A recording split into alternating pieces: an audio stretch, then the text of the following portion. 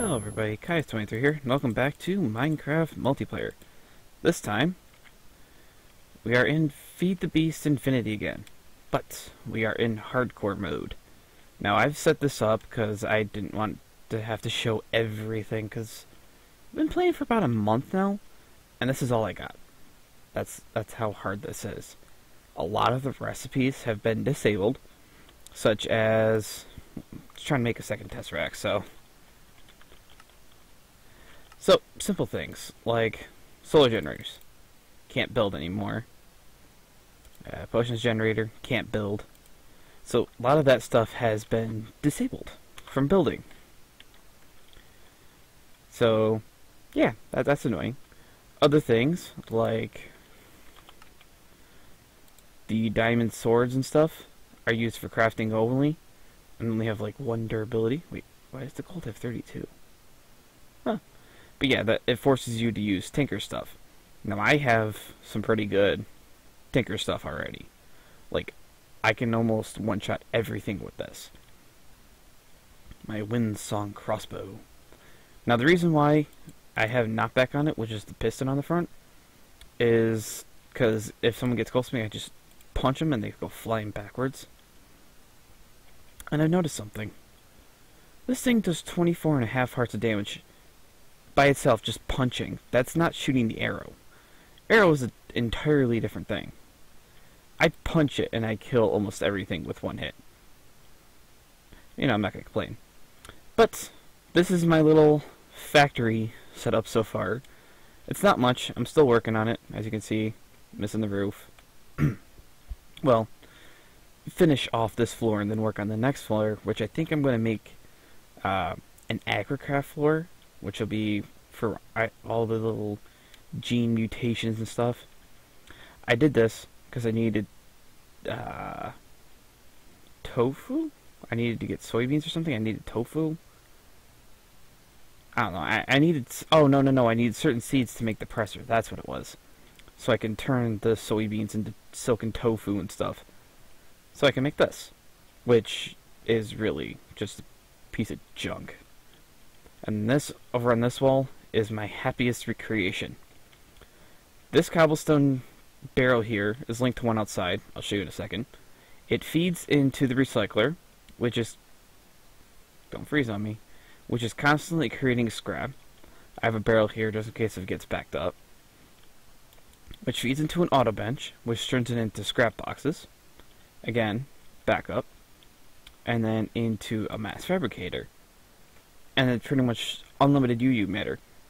This 6 mail buckets here is a matter of half an hour at most. And then I have my replicator here that already has 1 in it. Now, I've already got a bunch of patterns saved in here. But I need this pellet of RTG fuel for the big reactor. In order to even make a... Where's it? The Yellorium fuel rod. You need hardened glass and a pellet of RTG fuel. I had a pellet, but I decided to put it in my scanner, so then I actually have that pattern. And before you say anything, yes, most of these boxes you see sitting on the floor are full of junk, which is what the computer is going to be used for when I get it actually set up. I'm just going to basically put a hopper. I'm going to set the crate on top of it, because when you break these, like, yeah. See how much is in here? These are all the shaders I have for immersive engineering, for the guns, the balloons, revolvers, all that stuff. But these are nice. These are very nice to have. You break one, boom. You keep everything in that box. See? But, okay, let me throw that. Because this isn't the only thing we're going to do. I've been using this thing for collecting wither skulls. I got like 5 within a few minutes. It was so nice. Oh, what's that doing in there? Okay. I actually need the iron. I've been running really low. I've been turning it all into steel, trying to make this stupid turbine rotor. Let me turn my jetpack on. And This is going to be my turbine setup. Oh, crud. Doop. Gotta light it up before monsters start spawning. This is my steam boiler. As you can see, it doesn't have anything in it. This doesn't have anything because it doesn't have a rotor yet. But I have it connected up to a hardened cell. Oh, sorry. Don't mean to be burping. I shouldn't be doing that. Oof. I have it hooked up to a hardened cell to collect energy. And then that hardened cell is hooked up to the balloon. And then it's hooked up into my network. I need to upgrade this, but that takes a lot. Now, you may be asking, why haven't I built a computer yet? Because I can't build the energy acceptor yet. This thing right here allows me to convert RF into AE energy, but it requires this Certus quartz wrench. Now, because this is hard mode, it requires enhanced Calcadorian metal and enriched Cenarium alloy, which requires enriched Cenarium. These are not that hard to get. Those are just Cenarium with irradiant uranium. I've already got 3 of these bad boys, but I need a lot more. This is the part that's annoying. To make the alloy, you need iridium reinforced plates per 1, and that takes 4 iridium per. Yeah, that's a pain in the neck. So that's why I'm trying to get a big reactor, so then I make the UU matter faster. Now, I'll show you my factory more in a minute. The A, if you remember some of my first series on the channel, Automations Incorporated. Bringing it back. See, this is my biggest power generation right now. It's 3 water wheels and 2 windmills.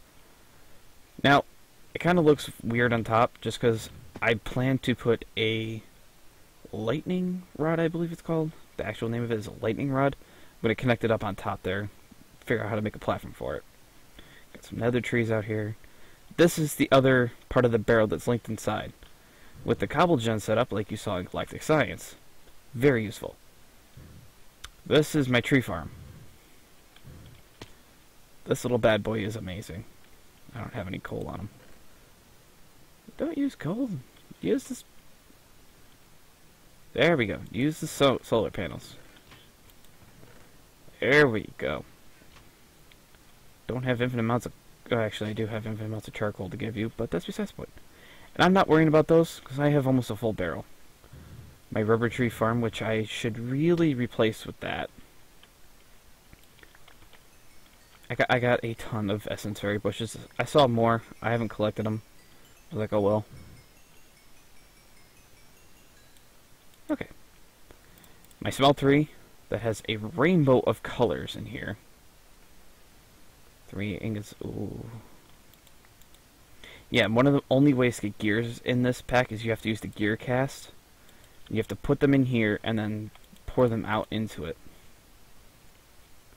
But, real quick. Take that. This, for like the first 2 or 3 weeks of me playing on this server, this was my house. Like, I had furnaces here, I had crates all along this wall pretty much. Bed set up over here, Tinker's Construct like right underneath here. It was cramped. And then I started building this thing. Well, this is going to be like a little... I need to end it off down here, put some stairs. Probably connect it over there to the road.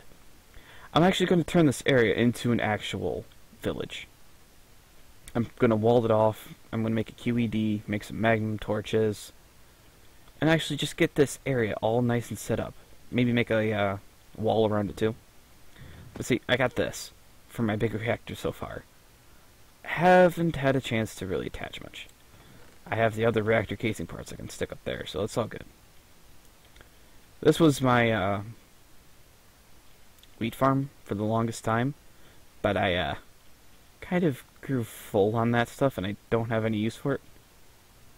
And then the whole turning that into toast, which gives you more food.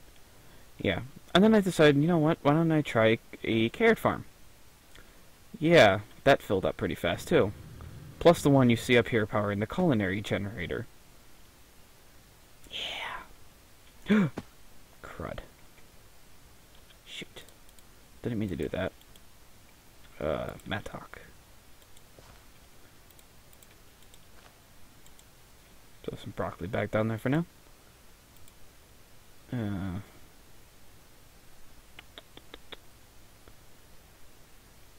can't throw this anywhere right now. Just go in there. Okay. Mattock, you can go back in there.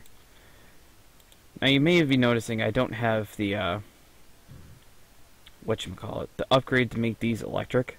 I actually don't like that upgrade, because then it actually does still use durability if you run out of electricity. So I'm not going to bother with that. These. Hi. What was that? But yeah, the lasers now, you have to build an assembly table for pretty much everything. Like, let's just see how to build a pulverizer. One of the basic machines you see me use in most of my series. Now, a machine frame. Doesn't matter which one. You have to make an assembly table. Dense iron plate, 2 crushed obsidian.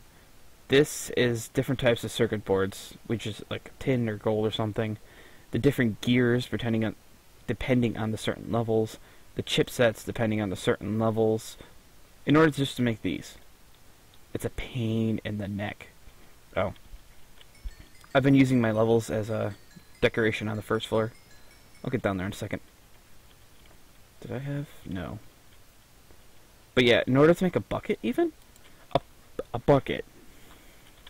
Let me show you. A bucket. You have to make iron plates. You can't use iron. It has to be iron plates.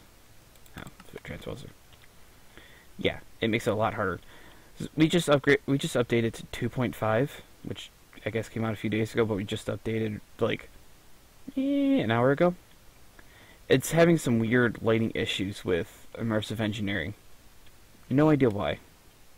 It didn't happen before the update, so it must have been something in the update. This thing has been my savior. Sorry, I had an itch. Basically, it's an RF generator. You power it with coal, charcoal, coal coke. As you can tell, I have a lot. And it gives you power. I'm so happy. There we go.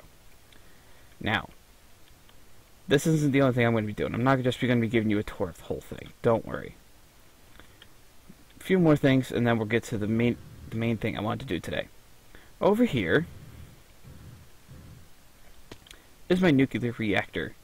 It's way over here because if it explodes, I don't want it anywhere near my factory. Yeah. The fuel rods generate the power, and these cool it down. I actually need to make more of these heat vents, because like, if I wanted to put this one here, these would overheat and break. Then it would start heating up the core temperature here, and then once this reaches 100, it explodes. Uh-oh. Hi,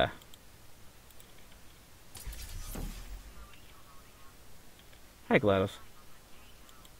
Oh, shush, GLaDOS. Ooh, no. Real quick, so I don't take it with me for what we're about to do. Turbine rotor. Ugh, man, so annoying. Basically, I need to make a turbine rotor for the turbine out there. Down here, the first floor. It's a little bare right now. I have my railgun with my shader that I found. Oh, it's the ooh, oh, hello. It says Nuka-Cola on it. It's a Vault-Tec one. I love it. I have light bulbs all over. I need to spruce this place up to make it look better. Now this area, I haven't really worked on too much just because I'm waiting for me to complete the tower before I work in this area. Basically what this area is going to be like my office area where I can have board meetings and stuff. This block is just a placeholder. I'm going to be placing a cartographer here, or a height map projector I think it is. You use the cartographer with it, and it will project a map of what this building looks like. So that's kind of why I'm waiting to actually do it, because it might be expensive. This was my first ever sword. This is the sword that saved me for ages, and it shall ever have its spots. This will eventually all move. This is just my brick building stuff for all the different factories. This bloodwood door will probably change because I don't like it too much. It's kind of weird. My main office. I got the fan, the plot here. Sit here and take people and tell them what to do. My geek. I've been working on the food. I accidentally made a pot and I can't destroy it. So, Draconic Evolution. This is the one thing that I really want to get into, but look at this. That's not too bad. That I can do. But then the Wyvern Core. You need a Vibrant Ally, a Flux Electrum Ingot. Those two I can make. Thaumium Ingots and Monosteel. I wasn't planning on doing magic, but now that I see that I need it, I guess I have to, huh? And then my front door, basically. It's just the garage door. Oh, man. Makes it look cool. And then there's the experienced light levels I was talking about. That looks so weird there. Oh, sorry. Almost threw up there. I have a Ender IO farm here. Are you going up or down? Down. None of this is growing. Why aren't you growing? Oh well. And then, what we're going to be doing today. The Twilight Forest. Well, strap in. Here we go. And if we do crash, because sometimes going into Twilight is laggy. No, never mind.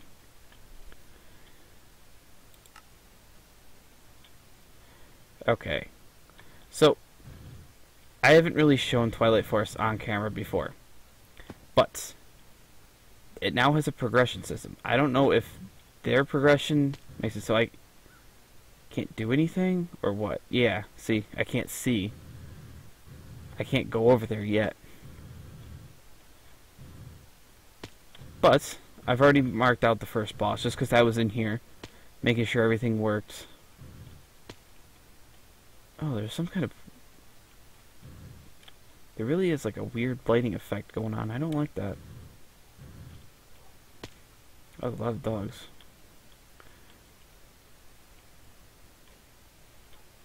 I don't want to punch the dogs just because I know the pack mentality. Okay. I've already looted these mazes, so it's all good. Wait. Oh. I know I could use my glider, but don't want it to lag too much.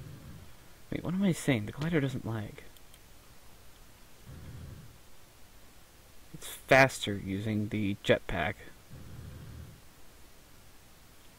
But in order to progress, the first boss is the Naga. Now, these black poles here, there was a lapis block sitting on top of them. I took the lapis already. Now, this fight's not even going to be fair. I'm just warning you right now.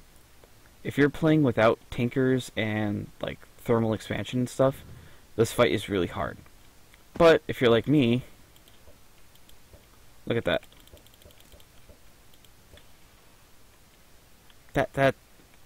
That wasn't even a fight.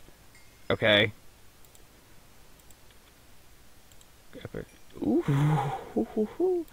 I was looking for that one. That's the shader I've been looking for. Yes. Now I have to say that there is one person else on with me, the server owner, PK Auntie. Probably seen him before. Now, the next thing we need to find is a Lich, which is found in the Lich Tower. I have the progression thing open up my other computer, so. Oh, I should mention that I have these on moss, so I have unlimited arrows. Hi, witch. Yeah, I didn't think so. Ooh, yes, I can melt you down. Shoot. Okay. So now we need to find a Lich Tower. That tree did not spawn in properly. Holy cow. Now, Lich trees are usually in a foresty area. I want to go check that out. Gotta wait for this to... The servers run on a toaster, pretty much. It does not like people traveling around. Don't know why. So we make a joke that whenever the server starts really lagging, that the toaster's starting to overheat.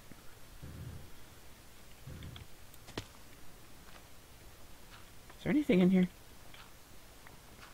No. Okay. There's something in these wells, I think. Good. Right? There's stuff in these wells? Nope. Okay. But we can't go into the snow area. That's like a little later on. This is a resource hill. Well, it looks like a decent size.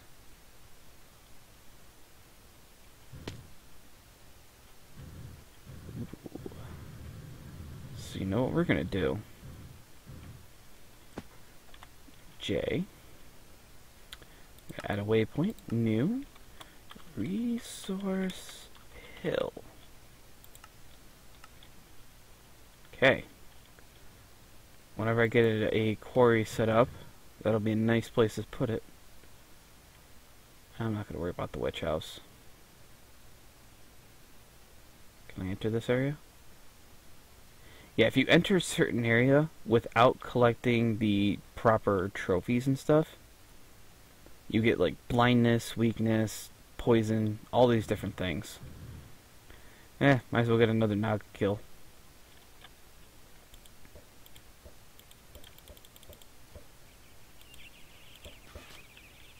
There we go.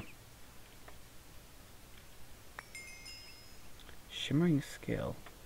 Obtain a Naga scale, allowing you to overcome the barriers surrounding the Lich's Tower. I've already... Oh my goodness. Second one I killed. Usurper. Ooh, I'll have to test that out when we get back. But yeah, I wouldn't mind creating like a little armor area that just shows off all the different armors for the Twilight Forest. Okay, so it's nighttime, I guess. Just looking at the mini-map, and there's all a bunch of bosses, or mobs, not bosses. Yeah, there's a whole bunch of Nagas just running around, you know. These... I actually need the lapis. I mean, I think I have a lot at home, but they're nice to have. Because you need lapis in order to make the... like, a lapis electron tubes, which are used for, like, everything. So it's always nice to have extra lapis. I'm not going to mark every single hill, so don't bother saying anything. Oh, that's a lot of iron. I'm not pulling out my mattock. I just want to find this lich. Doopy doopy doop.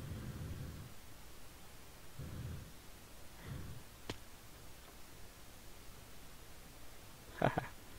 There's the Lich's Tower. I could be cheap and just go right to the top. Think I can hit it? Booyah. Haha. But, you know what? I'm gonna end the episode here. Hahaha. One boss per episode, I guess. So, next episode, it's gonna be all about the Lich. And I will do it normally. I will go through the bottom and work my way to the top. We will throw all this crud in here for now. So, anyways guys, thank you so much for joining me, where we killed the Naga. I showed you around the hardcore mode. It was a good day. Really, really good day. I'm going to be doing a lot of the background stuff offline, so you don't have to worry about that. And you don't have to see it. But I will see you guys in the next episode. Take it easy.